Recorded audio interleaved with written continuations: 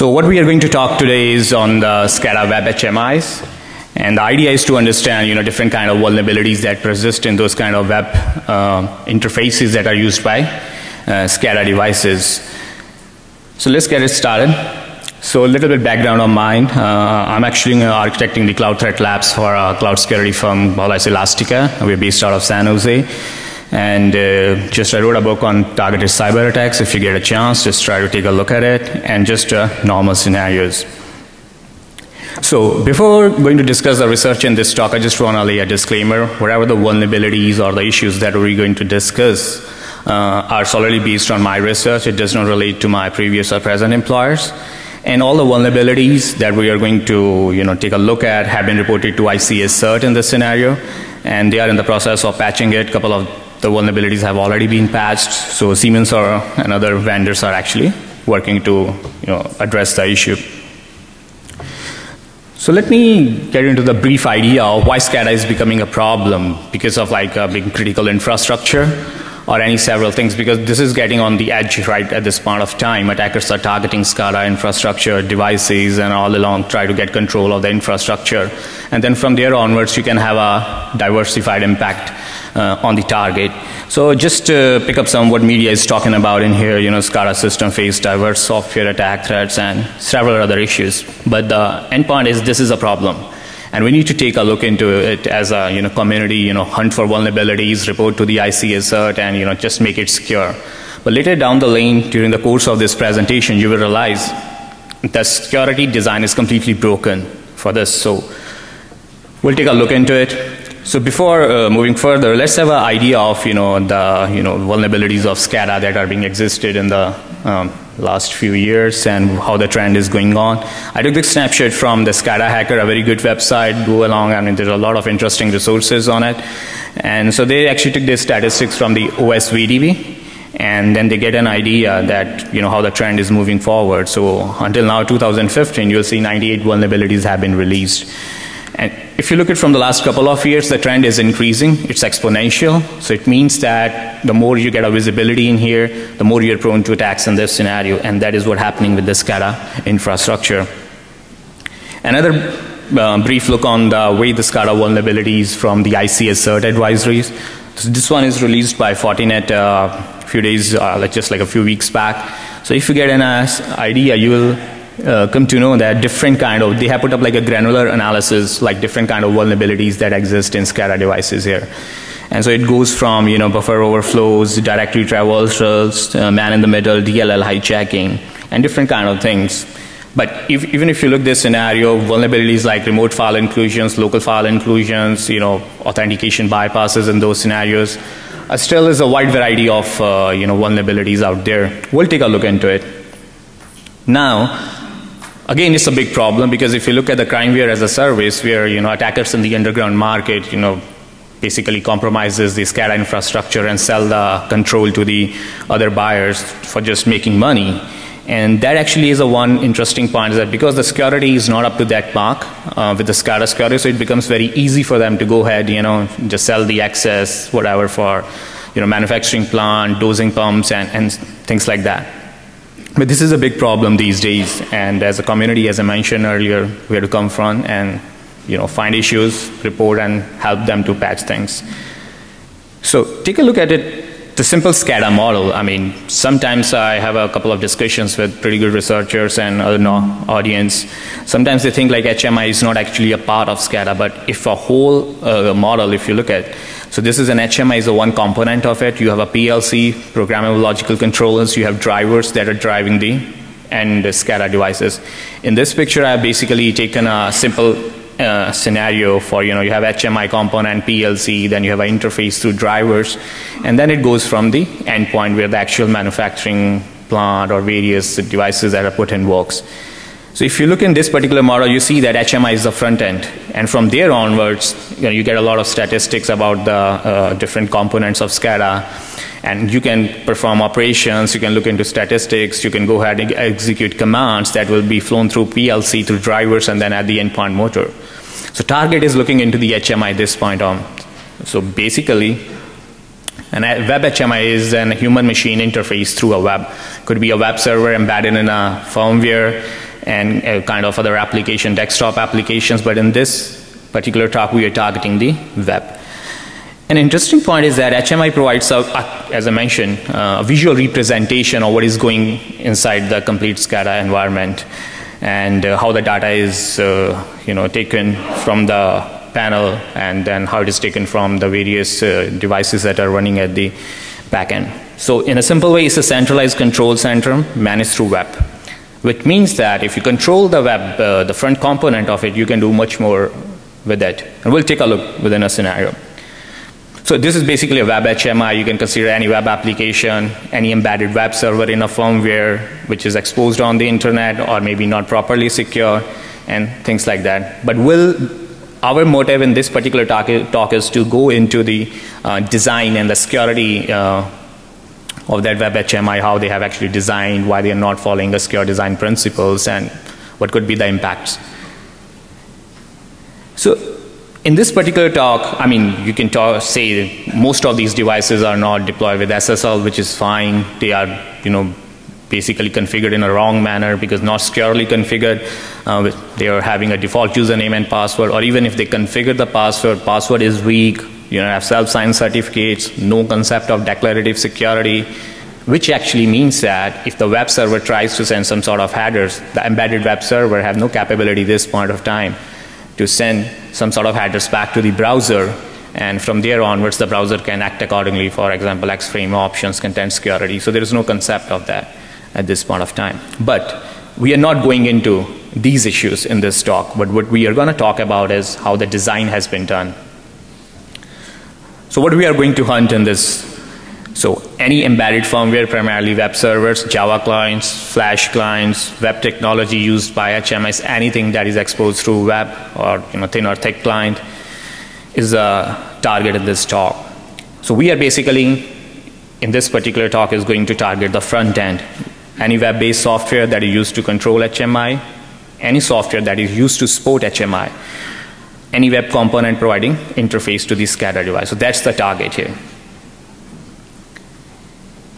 So what vendors we are going to look into from security vulnerability point of view. So there are a plethora of vendors out there, but I chosen for this talk is Rockwell Automation, Allen Bradley Devices, Schneider Electric, Prisma, Moxa, Kako, Siemens.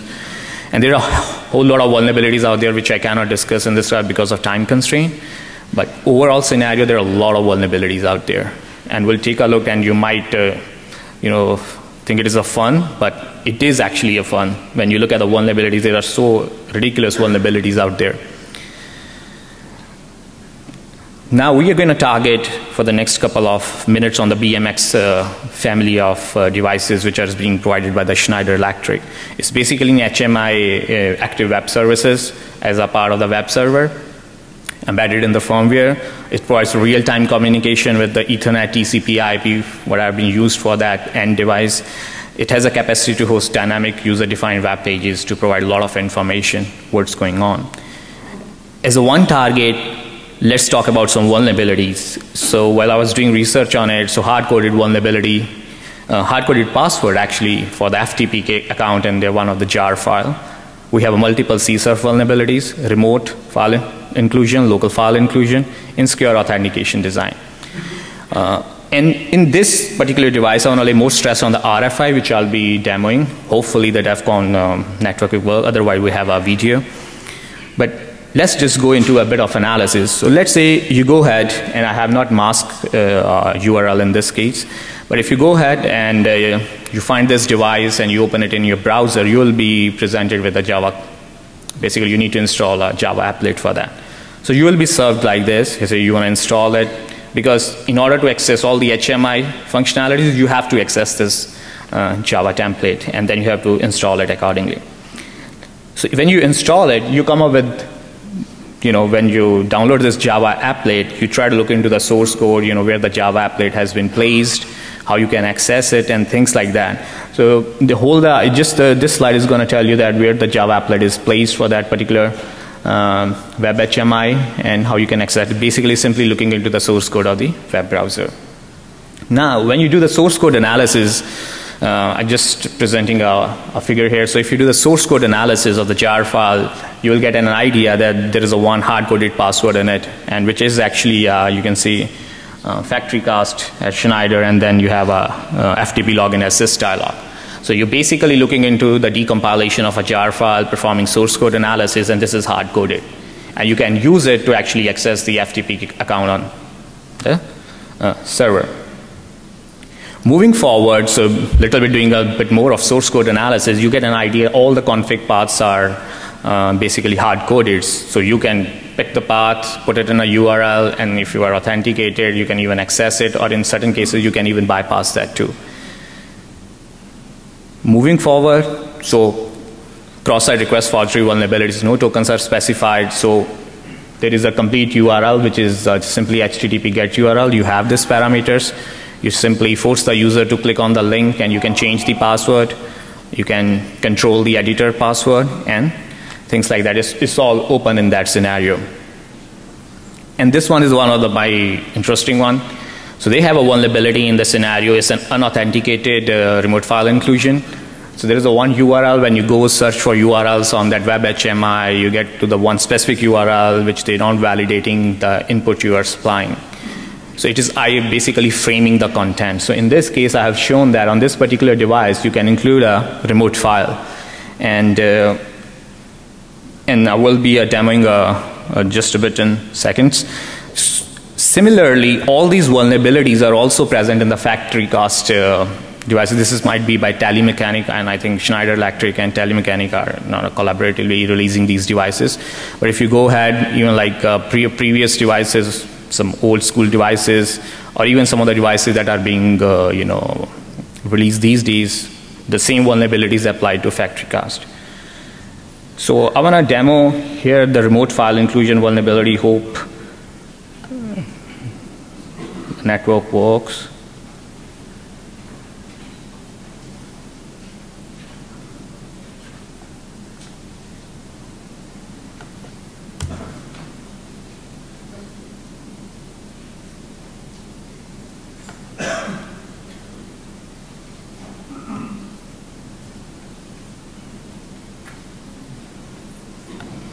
It was working just 5 minutes back. So.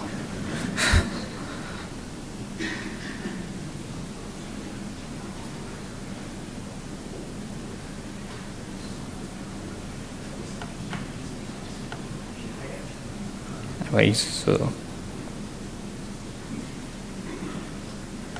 Well, it happens at DEF CON all the time, but I have a backup.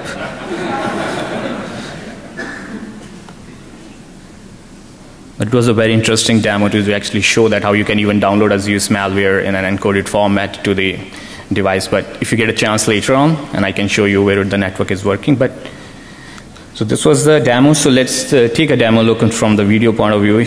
So in this video, you will see that we are highlighting a remote file inclusion vulnerability in Schneider Electric BMX P34 CPUs, basically the web HMI. The video might not tell you the exact that how you can download even a Zeus kind of thing in an encoded format, but it can give you an idea where is the vulnerability and what you can do with it. So we just try to, you're as a researcher, you try to look at what's going on in and out of the system, and you can see that even if you try to access some resource, it is basically restricted. So you need to provide a basic. So they have actually a basic authentication here. But we have, this is the case we want to show. We actually want to look at it. So I closed it.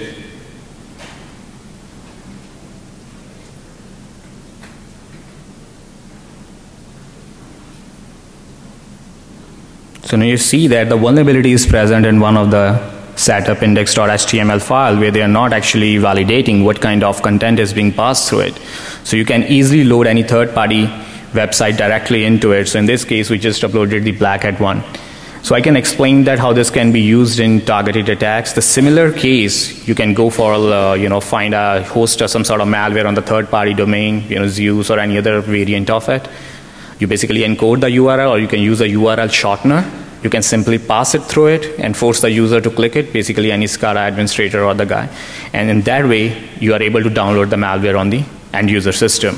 And it's very interestingly, you can also pass an exploit code through HTML file. So whenever it's got framed, the exploit code will execute in the browser, and then you can get compromised directly, basically simply through a RFI in this case. The next device I'm going to target here is the MOX IO logic, just from the authentication point of view. It's just a simple discussion. So basically, they don't provide any built-in support for HTTPS in this. If you look at how the password is being hashed, it's basically the MD5, and there is no salt provided for it. So, which makes it pretty much vulnerable to the replay attacks. And even you can crack it within a speck of time. So whatever the vulnerabilities I'm discussing in this, we have tested on a various versions along different devices, and these are basically tested on the real devices on the internet. So this is basically in itself is like in a bad design where you pass your credential in the HTTP GET, because it's get cached everywhere, and then it becomes easy for the attackers when they get access to that, any proxy device or maybe on the web server, everything's gonna get cached. So that's actually a bad security design. But in this case, we did a test for a real-time device maybe. So in this case, if you look, you will be presented with this web login prompt, the remote IO server. You provide a password, and that kind of HTTP request is issued. So you can see easily that there is MD5 hash is passed. And in this particular case, so we actually moved forward and just open some normal website on the internet, and then you can see here that when we pass the MD5 hash, it was easily crackable. And once you get an access to the password, you can go ahead and access the complete MOX logic. So the problem is that no salt passed in HTTP GET, vulnerable to man in the middle, and things like that. But this is a big problem with from the authentication point of view in several web HMIs. They are not up to the mark. Now, on the next target is our Siemens Semantic HMI web. I personally like the vulnerability that exists in this web HMI. The reason is that because this HMI provides an Explorer interface. So when you click the Explorer interface, you will be presented with the directory listing of all the hard drives that are connected to it and any directories that are present on the server. In that scenario, if you move forward, just a case, so I want to highlight what vulnerability present in it is like cross-site file uploading. So it's possible to actually upload a file by sending a crafted link to a target. Once he clicks the link, the file will be uploaded to the USB device that is connected to the this web HMI or even any Explorer interface on it. But again, CSRF vulnerabilities are there. You can execute any command or force the user to perform any actions which you are not authorized to do. In this snapshot, you get an idea that when you are uploading a file, no tokens are specified, which is very bad design practice. And but this exists. So this is actually a web HMI for the Siemens Semantic HMI web. So I have actually shown an Explorer interface. So you can get an idea. We are into the root directory of that web HMI for this particular one. And there is another small snapshot is presented there that once we uploaded the file, you can access the file directly from there. And if you look at this particular screenshot, you get an idea that we use a simple XML HTTP request to trigger the cross-origin, not a cross-origin actually, just trigger the cross-site request, and then from there onwards we can upload any file directly to it. And then actually once you access it, you get a control of it, you can process files, you get a lot of data out of it. Maybe you can also upload a malware through the USB directly. If you remember in 2009, the Stuxnet, where they simply upload a malware on the USB, but in this particular case, you can route it through the web and just force the user to click on a link. File will be uploaded directly to the USB, and once they disconnect it, it can be taken care of that. And that is one case, but you can also upload files on the web panel and things like that. So you have another cross-site request forgery vulnerability. You can delete any files by again forcing the user to go ahead with it. No tokens problem. You can keep on deleting files, log files, and other interesting things. Now let's just take a look at this vulnerability.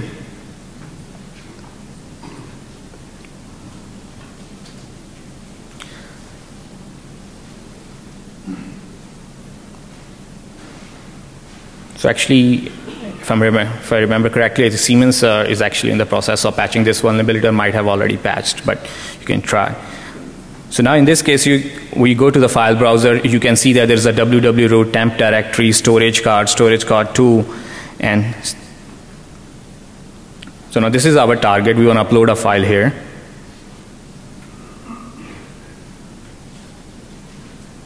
I've just created a custom demo, so just for the sake of showing what is exactly happening at the back end. So we click the button, but you can basically send a link. Once it has been clicked by the user, the active session is there, so automatically cookies will be taken care of, and then the request will be issued. So this is a cross-file site file upload vulnerability.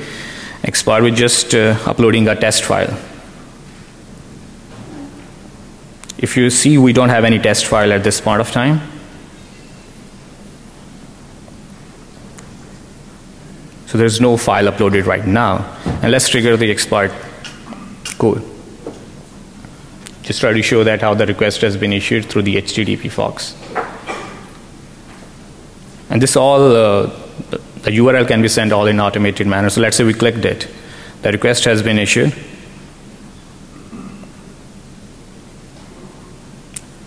So the request has been accepted by the web server. And so this is a file. We uploaded a simple text file in this case.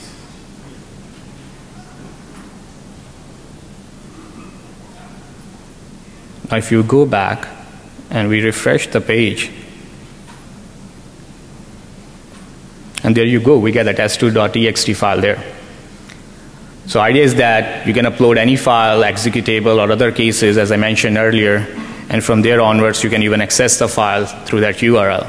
So it's just like routing or compromising the end systems through web. And all these vulnerabilities play a significant role in it. And all these vulnerabilities, as I mentioned, tested against the real environment. So moving next, we're going to target like Kako Solar device in this scenario. I'm not sure you're interested, but these are interesting vulnerabilities to understand what kind of design they are following. In this Kako Solar device, they have a, again, hard-coded administrator password. And these devices are heavily used for HMI visualization of solar plants, and we'll just take a look into it. Once you open this HMI interface through a web, you will be served with this XP Java template. They call it, but just the name. So you have to install a Java, or you have to download a jar file to it. And in the another snapshot, you can see that there is a links to where the jar file is placed. So we follow the same tactics, and we perform the source code analysis, and then from there onwards we get an idea. It's just an old system for the vulnerability demonstration. So if you take a look in that, so you get a username and password as Kaki2 and then something Kako 2008 and all that. Now interesting part is that this password will give you a direct access to the web HMI. Now when we use this password, and then here you can see that we get access to that device. And if you see on this HMI interface, there is an inverter placed in that mimic diagram. And then you can get the complete idea that you are in control of that this solar panel, or maybe the solar devices through inverters and all that. But the problem again here is that it's just a web. Through web, these problems persist. And from there onwards, attacker can exploit it very, very easily to gain control. I always believe that if I can do it, then I think any other person can easily do it. Because the reason is that as a security researcher, you think from that perspective, and attackers are like thinking from much more wider perspective, because they have a lot of time, significant resources to invest. And I think these vulnerabilities can be pawned pretty easily, and they can control all these devices. So we can take a look into it. Demo here.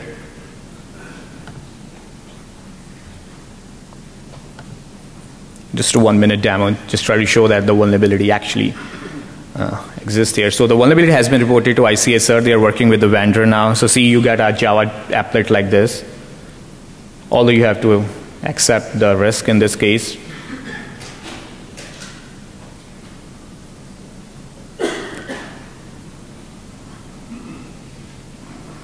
We are accepting, try to load the Java applet in here.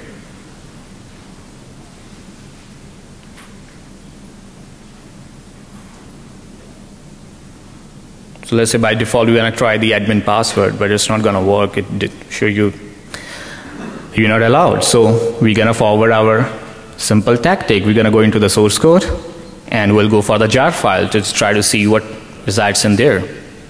And we found that they have this vms.jar file. And I already downloaded it earlier, and now we're going to look into the source code analysis, just a simple thing, 5 minutes of stuff. And once you look at the classes, once you do a lot of source code analysis, you need to be, you get an idea that where you have to look into. For example, authentication login classes, session identifier classes, and things like that. So you're just skimming over things. So first we're going to look into any hard-coded configuration and other things.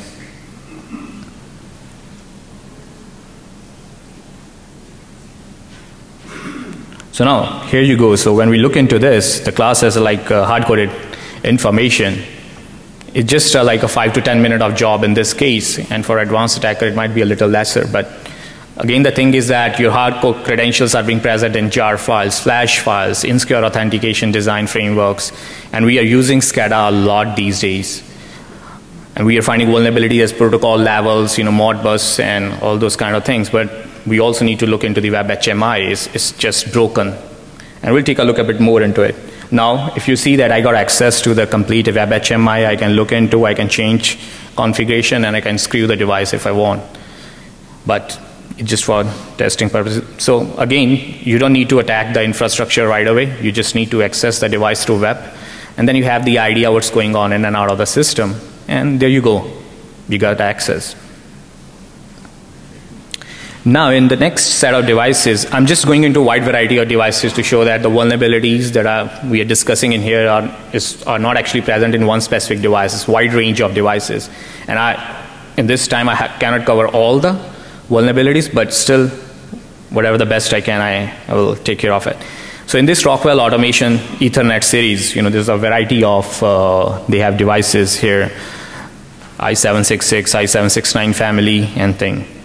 Simple thing, I want to highlight information through disclosure, basically through default files. Just open it, there's a lot of information being present in it. By default design of web applications and things, you need to get the credential first even to provide any kind of info. But in this case, that design principle is not followed. Again, you have a RFI, you have a local file inclusion, and long-lived cross-site scripting. Cross-site scripting is good to just find out, but again, it can be used in specific scenarios. But in case of SCADA, I don't consider that kind of pretty advanced vulnerability, or basically hardcore one. So if you look at this particular screenshot, information disclosure is happening. We move forward, remote file inclusion. Again, we just uploaded that Black Hat web page in it, and it's all unauthenticated. So you don't need to wait for the person to first do the authentication and process the link. You just click the link, things will be done. And I see if I get a time later on and the network is working, I prefer to show you that demo, that how you can download malware on the fly with this thing. So cross-site scripting, as usual, is unauthenticated. Simply send a link, get whatever you want. Now, so we have gone through the Schneider electrical devices, these Rockwell, Cacco, Prisma. Now we're going to target actually Prisma Web. And this is kind of pretty interesting. It's one of the most, I think, easy vulnerability you can say, or a funny vulnerability when you see. So Prisma Web is one of the vendors that are based out of Europe, I suppose, and they actually build different devices like metal detectors. They build devices like checkwares and stuff like that. And they also build devices for X-rays like inspection machines. So interesting thing with this device is that through the web HMI is the password disclosure in JavaScript file. Who could have even imagined this? So let's say you are at some sort of airport or some other place, metal detector, you found that there's a Prisma Web metal detector is there, somewhere you get an access to the IP, boom, you can do a lot of bad things out of it. It's all in JavaScript, the client side. And it was working, and although the vulnerability has been reported. Again, CISA, full of heck lot of vulnerabilities, which I don't want to go in right now, but this one is interesting through simple JavaScript file. Take a look. So we access this Prisma Web here. right? So you get served with this web panel, and from there onwards, we try to look into the source code to just understand, what kind of components are being used, what kind of files are being included in with this web HMI. If you see now, we access two specific JS files. One is like login.par.js, the other one is config.js. So the config.js is like how it has been configured in a simple manner. But if you look at the login.js, it says Prisma Web and Prisma.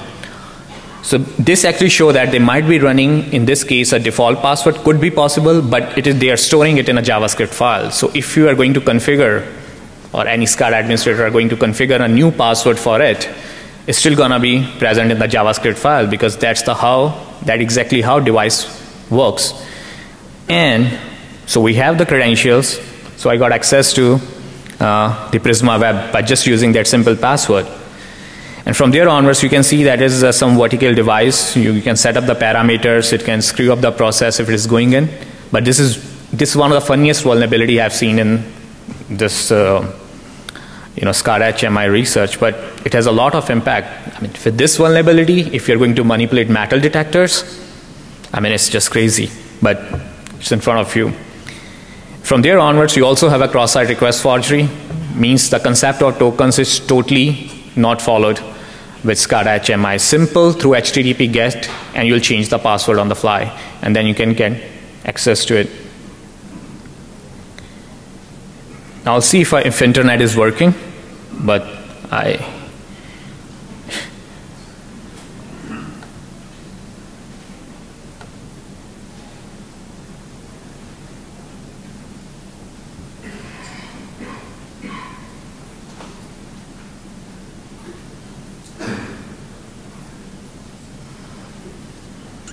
looks like we are not lucky today.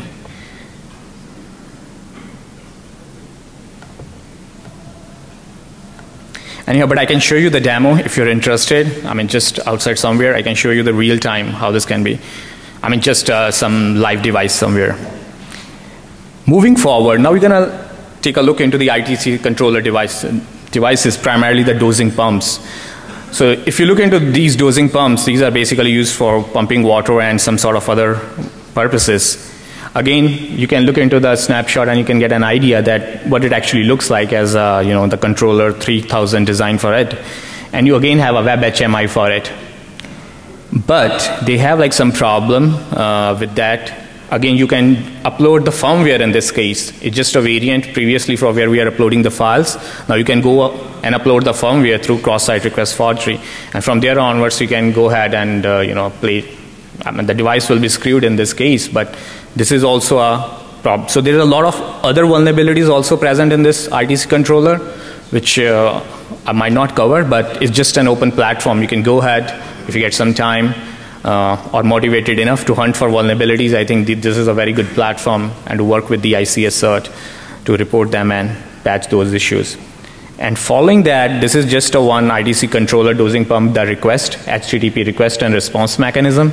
And from there onwards, you can see that how the request has been issued and has been accepted. So you can upload files, firmware, and things. So with this vulnerability, once you control the firmware, so you control the dosing pump. In addition to that, these are poorly configured. You can find a lot of devices with default passwords and all that, but this is just from the design perspective, how the security has been lined according to the research, basically the people who actually develop this kind of devices. Now from there onwards, hunting continues, and here we're going to do a little discussion, and the idea, this is just the tip of the iceberg. If you go around and search, there's a heck lot of vendors out there that provide web HMI services. And if you keep on looking into them and try to perform research into different devices, you will find a lot of vulnerabilities. It's just not a rocket science. It's just you need to look into the control point which you need to control.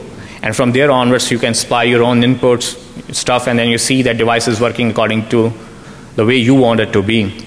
But there's a big playground out there. It's seriously broken. Not enough vulnerabilities in web HMIs have been reported back to the ICS cert or there, but more all like the protocol level, DLL hijacking level. But if you open the scan, there will be a lot of vulnerabilities in there. And from the conclusion, I can only say with this research, and there are other vulnerabilities out there, the SCADA web HMI security is completely broken. Why it is so? Because we always used to say old is good and old is gold, and you can see like SCADA technology is being used for a long period of time. But in this case, when it comes to security, it's not that golden. But the problem here is that it's still being used in most of the critical functions on the internet or our day-to-day routine purposes. Like I discussed earlier, metal detector, dosing pumps, and then there are a lot of other additional details that are out there. So easy to find vulnerabilities, so easy to attack them, so easy to control them. And you can see that how kind of big market like crimeware as a service can be built out of it. You can go ahead, find it, register an account, and start selling these devices in the underground community. But this is a real problem. And for that, I think for researchers, any motivated people, they need to come up and hunt vulnerabilities, work with the teams, whatever the best we can. But this is the actual state this point of time. Moving forward there's some of the relative research which I've done earlier and other people portals, good resources to look into to understand what kind of vulnerabilities have already been disclosed, what new are there. But I personally feel that the vulnerabilities like cross-site file uploading, firmware uploading, remote file inclusion, all have a substantial impact considering the state of security in web HMI. And thanks, and I'm open to questions. Feel free to have any questions, and if you need some demos, I can show you the back end.